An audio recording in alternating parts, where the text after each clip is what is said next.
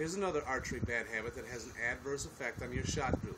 This one's called the let up, and it looks like this.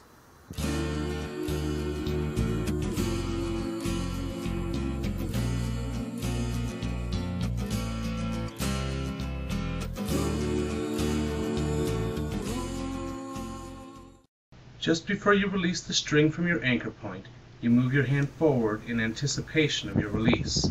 This process changes the length of your draw on the string, therefore changes the amount of force your string puts on the arrow. This, of course, changes the arc on the arrow's flight, resulting in a vertical inconsistency of the grouping. This let-up could be caused by fatigue, being overbowed, or by simply anticipating your release. A small break could be the answer to fixing this problem.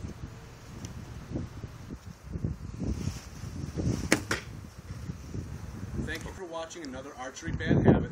Visit us at www.rasherquivers.com.